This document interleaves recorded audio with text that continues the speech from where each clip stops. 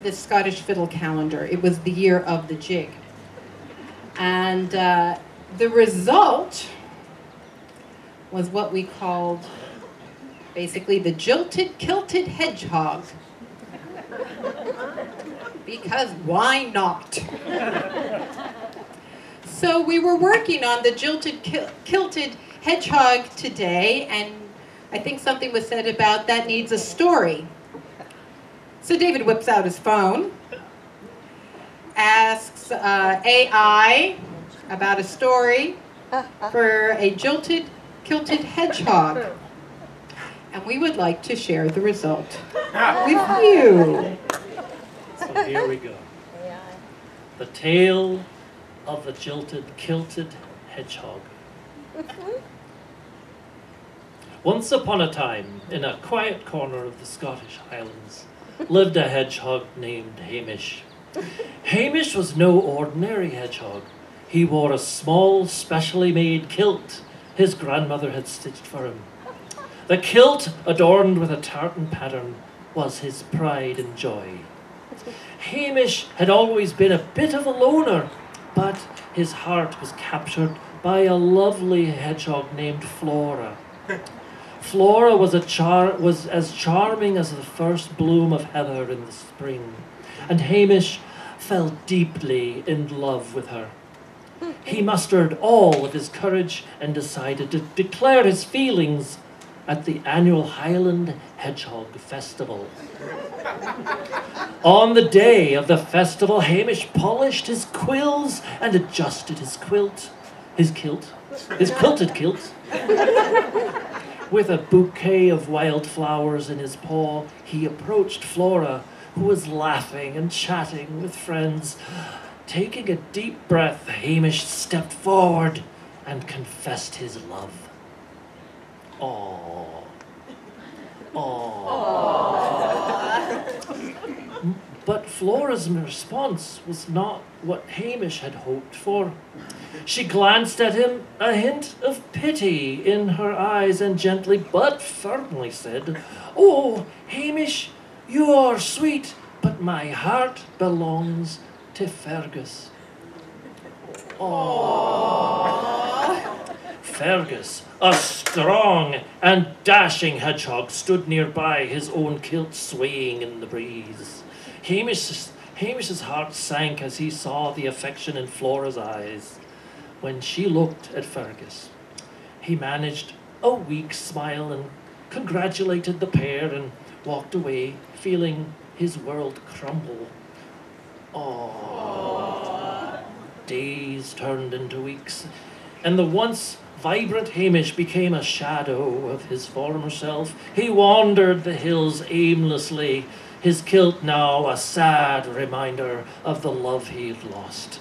One evening, as the sun set behind the mountains, Hamish sat by a quiet loch, his reflection rippling in the water. He wondered if he would ever feel whole again.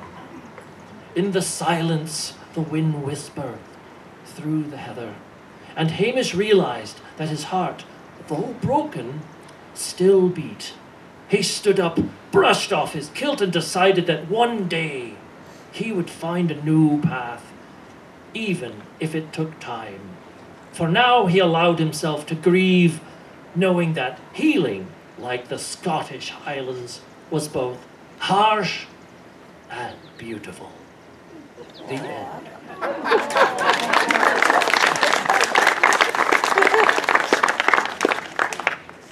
Isn't that wonderful? Got a lovely eye. Thank you, Chat McGPT. So we present to you the hope for Hamish, the jilted, kilted hedgehog. One, two.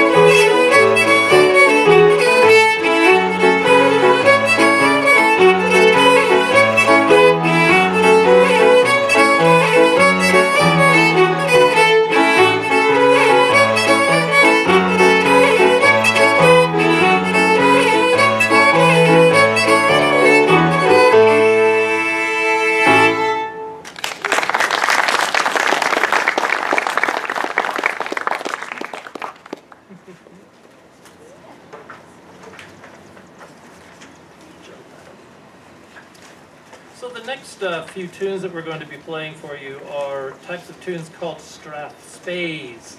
Now, the word strathspey has a meaning in Scotland, which I will tell you.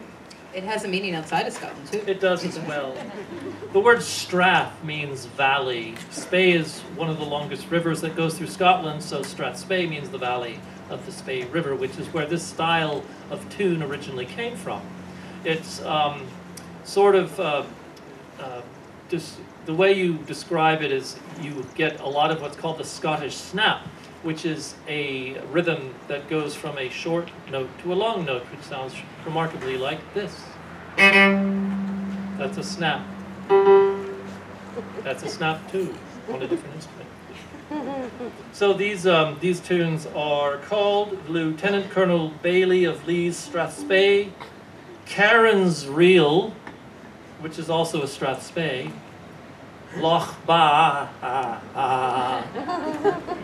and the Dukers of Doon. I'm not quite sure what that's all I about. think the Dukers of Doon were a relative of the Vipper of Vip from Dr. Seuss. Ah! That makes sense then. Wow, that was a big note.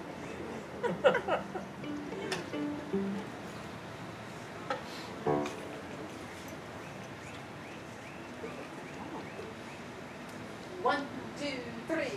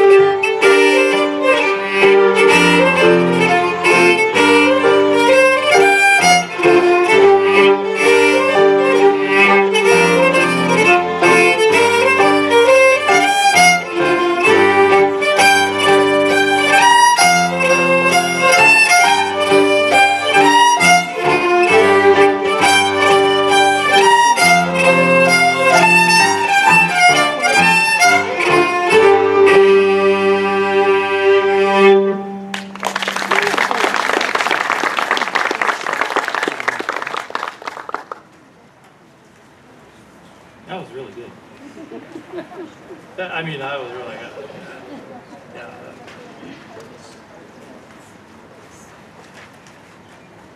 Okay. So, one of the most famous composers of Scottish music in the 18th century was a fellow by the name of Neil Gow. And Neil Gow was from a family of tartan weavers. And as a young boy, he learned how to play the violin so well that he became one of the most highly respected fiddle players in Scotland, and he went all over his section of Scotland playing for different lords and ladies, and also playing for different dance events. If you wanted to be the top of the town anywhere in the 18th century, you would invite all your rich friends over to dance in a ball. And Neil Gow would write the music for this, and he and his brother Donald would entertain and provide music for these dance balls. Neil Gow's brother played the bass, as they called it back then. We call it a cello today. But there's a lot of prints and paintings of Neil Gow and his brother Donald playing for a variety of notables back in the 18th century. Donald passed away before Neil did, and Neil was driven into despair and was so sad that he stopped playing his fiddle for over a year. But before he stopped playing, he wrote this piece of music, Neil Gow's Lament for the Death of His Brother Donald. And we're going to be playing this as a sort of like a quartet almost, or a trio. A quartet would assume four. There are three parts. Three parts. Three parts. Oh, I'm continuum. He's and continuo. That's famous. That's fancy words for it's.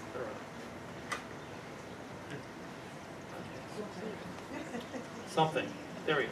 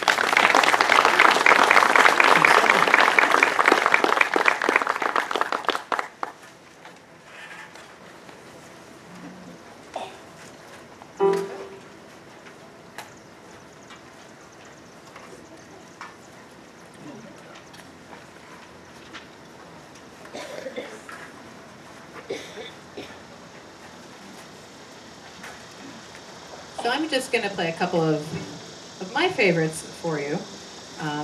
First one's a rather personal tune for me.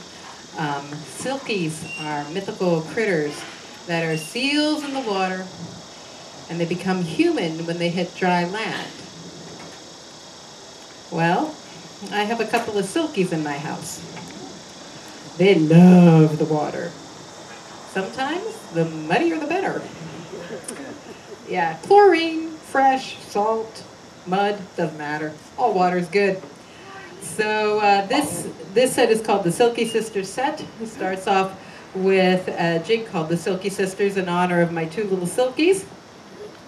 And then I'm going to go into a tune called Breaking Morn. It's a dance tune. It's a reel.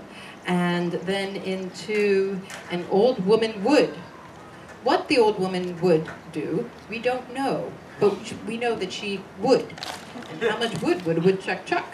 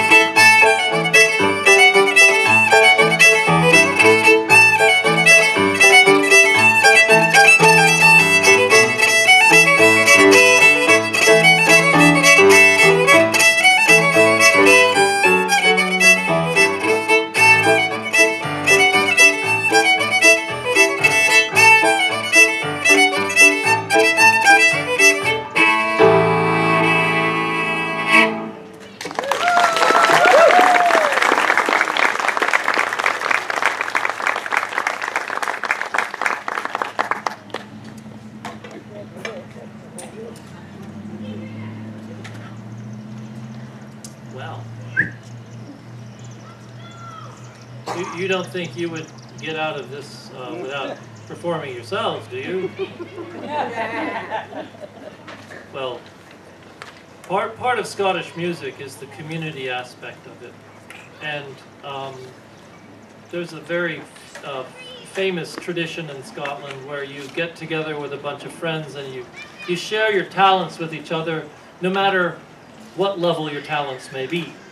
So, and it doesn't always have to be singing or dancing or playing music. It can be showing how good you are at painting things like pictures and things like that. Just whatever, if you're a good joke teller. But we thought we would have you folks join in with a song called "The Waters of Kilskew," and we have very subtly given you the words to this.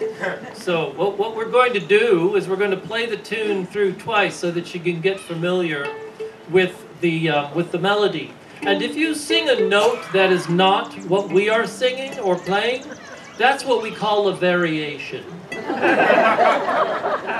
And it's just fine. So please sing along. We will be singing as well, so don't feel that you're by yourselves. So remember, we're going through it twice, and if you can't pronounce the word, come up with something clever. Pibroch. Yeah, like Pibroch or that one word you don't know how to pronounce is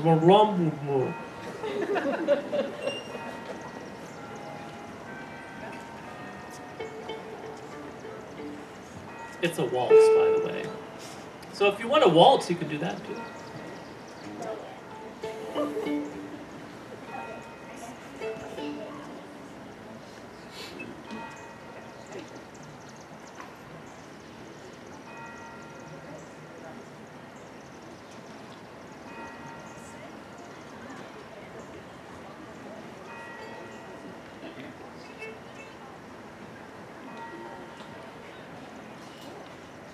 One, two, three, 1, 2.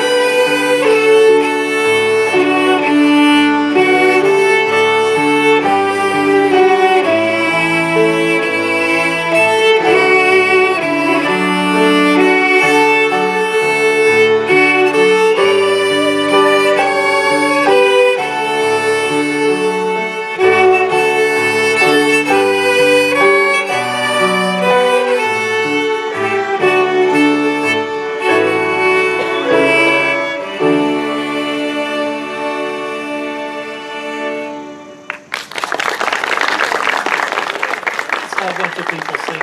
Thank you so much.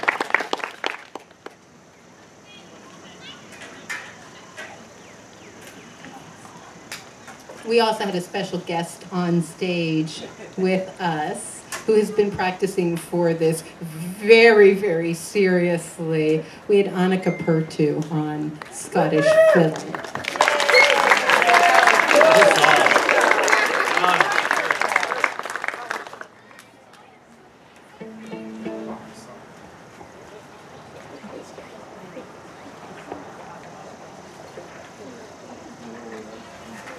Oh, yeah.